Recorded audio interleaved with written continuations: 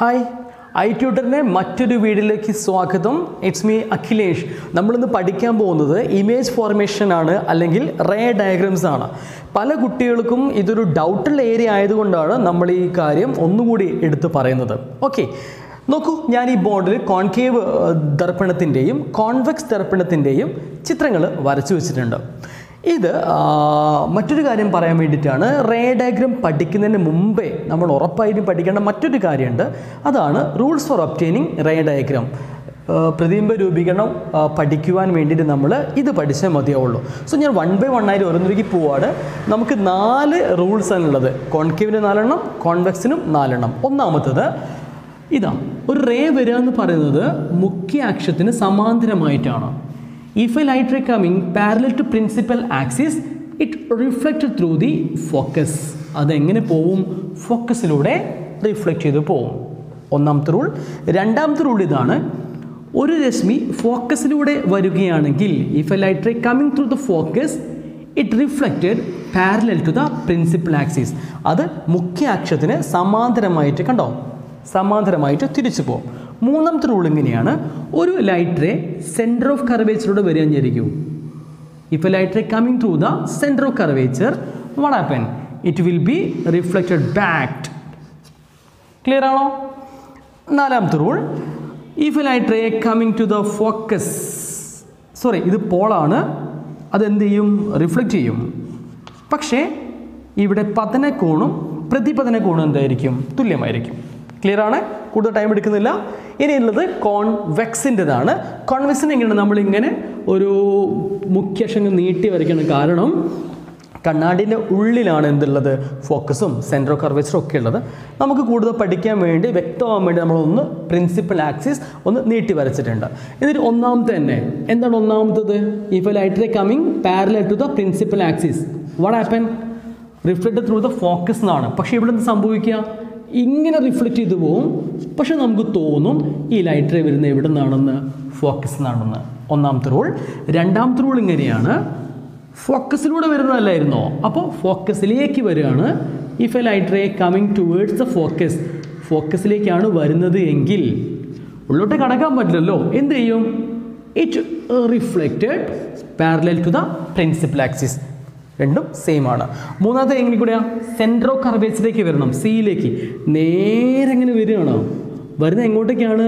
Centre of കർവേച്ചറിലേക്കാണ്. പക്ഷെ എന്താ സംഭവിക്കുക? അതേപോലെ തന്നെ തിരിച്ചു പോവും. ലൈറ്റ് റേ ഇങ്ങനെ വന്നു കഴിഞ്ഞാൽ അതേ പാതയിൽ തന്നെ എന്ത് ചെയ്യും? തിരിച്ചു പോവും. നാലാമത്തെ റൂൾ സെയിം റൂൾ തന്നെയാണ്. എങ്ങോട്ടേക്ക് വരുന്നത്? പോളിലേക്ക് വരുന്നു. നേരെ പോളിലേക്ക് വന്ന് വീഴുകയാണ്. വന്ന് വീട് കഴിഞ്ഞാൽ എന്ത് ചെയ്യും? റിഫ്ലക്റ്റ് ചെയ്യും. ഇത് എങ്ങനെ തിരിച്ചു പോവും? ഈ രണ്ട് കോണളവ് എന്തായിരിക്കും? തുല്യമായിരിക്കും. ഇതാണ് ഇമേജ് ഫോർമേഷൻ മുമ്പേ നമ്മൾ പഠിച്ചിരിക്കേണ്ട റൂൾസ്.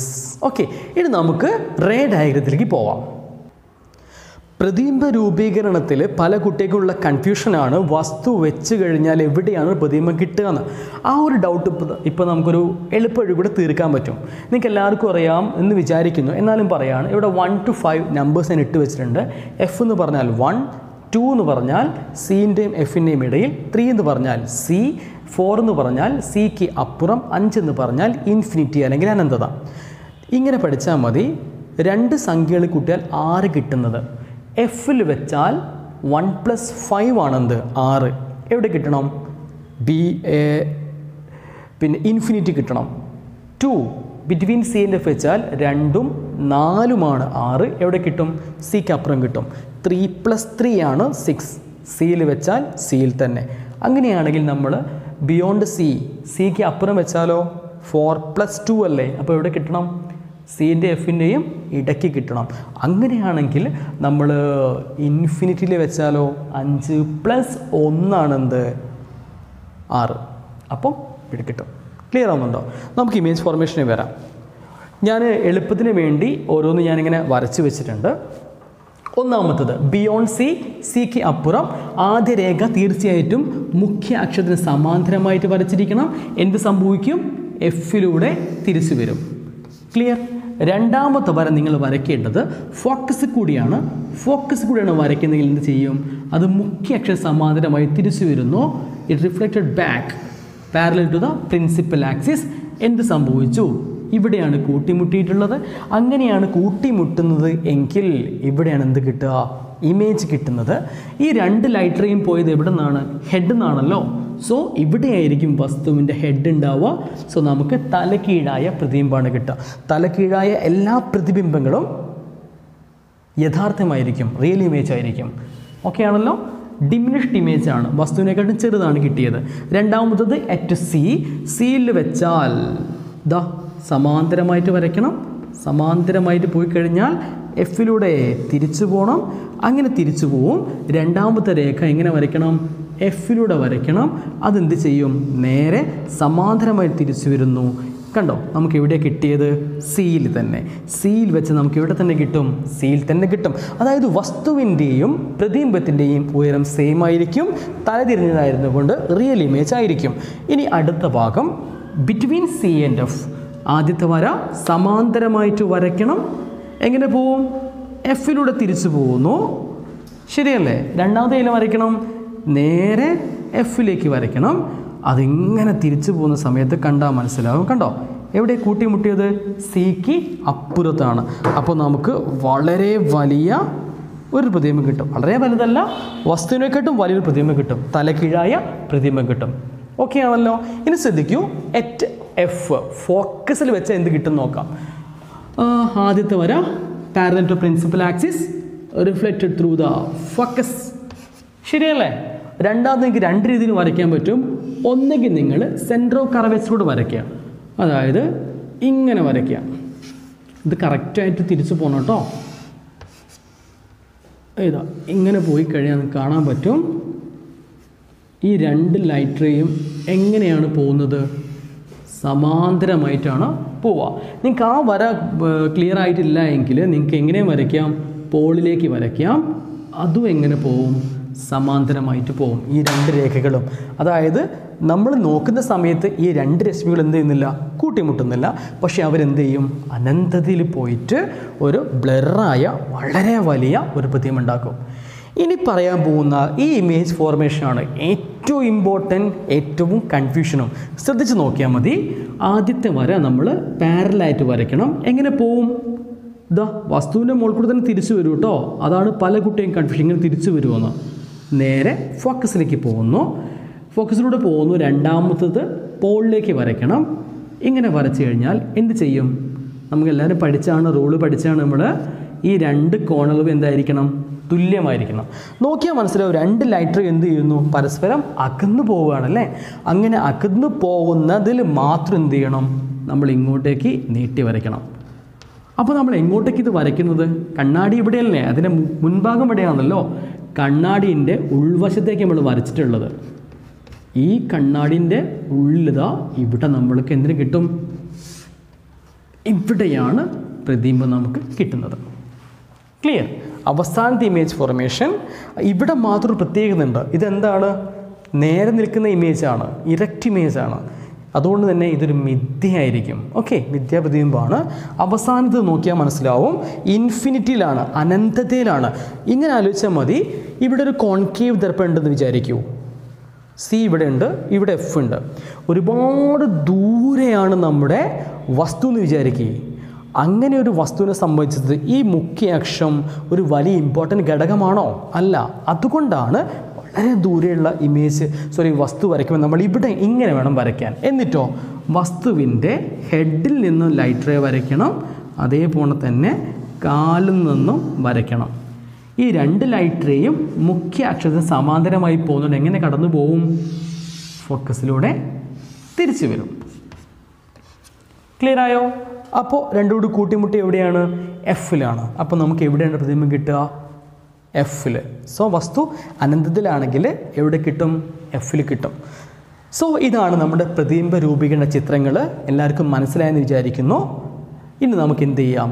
കോൺവെക്സ് ദർപ്പണത്തിൻ്റെ പ്രതിബിംബ രൂപീകരണത്തിൽ പോവാം. അടുത്തത് കോൺവെക്സ് ദർപ്പണത്തിൻ്റെ പ്രതിബിംബ രൂപീകരണം. രണ്ടെണ്ണം പഠിക്കാനുള്ളൂ, വളരെ സിമ്പിളാണ്. ഇതാണ് കോൺവെക്സ് ദർപ്പണം. ഇതിൻ്റെ മുൻവശം എന്താണ്? മിനുസമുള്ളതായിരിക്കും അല്ലേ? ഇങ്ങനെ നമ്മൾ നോക്കുന്ന സമയത്ത് ഇങ്ങനെയാണ് കോൺവെക്സ് ദർപ്പണം. നമ്മൾ നോക്കിയ വലിയ മൂക്കാണ് നമ്മളിത് കാണാൻ പറ്റുക. നോക്കൂ, ഇതിൻ്റെ ദർപ്പണത്തിൻ്റെ ഉള്ളിലാണ് എന്ത്? എഫും സിയും ഒക്കെ ഉള്ളത്. പുറത്തല്ല. അതായത് നമ്മൾ ഇവിടെ നിന്നാണ് നോക്കുന്നത്, പക്ഷേ ഉള്ളിലാണ് എഫ് സി ഒക്കെ. അപ്പോൾ തന്നെ നമുക്കൊരു കാര്യം മനസ്സിലായി, നമുക്ക് beyond C, at C, between C and F അങ്ങനെയുള്ളൊരു സംഭവം ഇതിലുണ്ടാവില്ല. ഇതിലെന്തോ ഉണ്ടാവുള്ളൂ, രണ്ടേ ഇമേജ് ഫോർമേഷൻ ഉള്ളൂ. ഒന്ന് വസ്തു, നമ്മളിതാ മുഖ്യക്ഷം നീട്ടി വരയ്ക്കുകയാണ് പഠിക്കാൻ വേണ്ടിയിട്ട്. ഒന്ന് വസ്തു കണ്ണാടിക്ക് മുന്നിൽ വെക്കുന്നു, രണ്ടാമത്തത് വസ്തു അങ്ങ് ദൂരെ എവിടെയാണ്, അനന്തതയിൽ വെക്കുന്നു. ഈ രണ്ടെണ്ണോ പഠിക്കാനുള്ളൂ, വളരെ സിമ്പിളാണ്. എന്നിട്ട് ആദ്യത്തെ രശ്മി എങ്ങനെ വരയ്ക്കണം, മുഖ്യ അക്ഷത്തിന് സമാന്തരമായിട്ട് വേണം വരയ്ക്കാൻ. എങ്ങനെ പോവും, ഫോക്കസിലൂടെ കടന്നു പോകും നമ്മൾ പഠിച്ചത്. പക്ഷെ അങ്ങനെ പോവുമല്ലോ, ഇങ്ങനെ കറക്റ്റായിട്ട് പോവും. അതായത് പ്രതിഫലിച്ച് ഇങ്ങനെ പോവുക ചെയ്യുക. പക്ഷെ നമുക്കെന്ത് തോന്നും, ഫോക്കസിലൂടെ വരുന്നത് പോലെ തോന്നുകയാണ് ചെയ്യുക. രണ്ടാമത്തെ രശ്മി നിങ്ങൾ വരയ്ക്കേണ്ട എങ്ങോട്ടേക്കായിരുന്നു, ഫോക്കസിലേക്ക് ആണോ, അല്ല സിയിലേക്ക് വരയ്ക്കണം. സിയിലേക്ക് വരയ്ക്കുമ്പോൾ എന്ത് സംഭവിക്കില്ല, ഇതിന് മാറ്റം ഉണ്ടാവില്ലല്ലോ. അപ്പോൾ നമുക്കിതാ നേരെ സിയിൽ കൂടെ പോവും. ഇവിടെയാണ് കൂട്ടിമുട്ടുന്നത്. അതായത് രണ്ടാമത്തെ രശ്മി എങ്ങോട്ടേക്ക് വരയ്ക്കണം, സിയിൽ കൂടെ വരയ്ക്കണം. അപ്പോൾ ഇവിടെ കൂട്ടിമുട്ടും. ഇനി മറ്റൊരു രീതിയിൽ ഇത് വരയ്ക്കാൻ പറ്റും. അപ്പോൾ ഇവിടെയാണ് പ്രതിബിംബം കിട്ടേണ്ടത് കേട്ടോ. രണ്ട് വസ്തു കൂട്ടിമുട്ടുന്നത് ഇവിടെയാണ്, രണ്ട് രശ്മി കൂട്ടിമുട്ടുന്നത് ഇവിടെയാണ്. ഇതല്ലെങ്കിൽ മറ്റു രീതിയിൽ വരയ്ക്കാം. നേരെ എങ്ങോട്ടേക്ക് വരയ്ക്കാം, പോളിലേക്ക് വരയ്ക്കാം. ഇതിലേതെങ്കിലും ഒന്ന് വരച്ചാൽ മതി. പോളിലേക്ക് വരയ്ക്കുമ്പോൾ എന്ത് ചെയ്യും, അതിങ്ങനെ തിരിച്ചു പോവില്ലേ. ഈ രണ്ട് കോണവും തുല്യമായിരിക്കണം. എന്നിരുന്നില്ല ഇതിങ്ങനെ നീട്ടി വരച്ചാൽ മതി. ഇങ്ങനെ നീട്ടി വരയ്ക്കാൻ നമുക്ക് ഇവിടെ കിട്ടും, ആ വസ്തുവിൻ്റെ കറക്റ്റായിട്ട് ഇവിടെ തന്നെ കൂട്ടിമുട്ടുന്നതായി കാണാം. ഇതിലേതെങ്കിലും ഒന്ന് വരച്ചാൽ മതി. ഓക്കെ ആണോ? പക്ഷേ ഇവിടുത്തെ പ്രധാനപ്പെട്ട കാര്യം എന്താണ്, വസ്തു വലുതാണ്, പ്രതിബിംബം ചെറുതാണ്. കൂടാതെ നിവർന്ന പ്രതിബിംബമാണ് കിട്ടുന്നത്. ഈ രണ്ട് കാര്യങ്ങൾ മനസ്സിലാക്കി വെക്കാം. ഇനി രണ്ടാമത് എന്താണ്, വസ്തു ഇവിടെ അനന്തതയിലാണ്. അപ്പോൾ നേരത്തെ പറഞ്ഞ പോലെ തന്നെ വസ്തുവിൻ്റെ തലേന്നും വരയ്ക്കണം, താഴേന്നും വരയ്ക്കണം. എന്ത് ചെയ്യും, രണ്ട് രശ്മികളും പ്രതിഫലിച്ച് പോവും. പക്ഷെ നമുക്കെന്ത് തോന്നും, ഈ രണ്ട് രശ്മികളും ഫോക്കസ് കൂടി കടന്നു പോകുന്നതായിട്ട് തോന്നും. അപ്പോൾ നമുക്ക് എവിടെയാണ് പ്രതിബിംബം കിട്ടുക, ഫോക്കസിലാണ് പ്രതിബിംബം കിട്ടുക. ഈ പ്രതിബിംബം എന്ത് തന്നെയായിരിക്കും, മിഥ്യാപ്രതിബിംബമാണ്. കണ്ണാടിൻ്റെ ഉള്ളിൽ കിട്ടുന്ന എല്ലാ പ്രതിബിംബവും എന്തായിരിക്കും, മിഥ്യാപ്രതിബിംബങ്ങളായിരിക്കും. അതായത് വിർച്വൽ ഇമേജസ് ആയിരിക്കും. ഓക്കെ, സോ ഇത് നിങ്ങൾക്ക് മനസ്സിലായെന്ന് വിചാരിക്കുന്നു. ഇനി നമുക്ക് മറ്റൊരു വീഡിയോയിൽ കാണാം കേട്ടോ.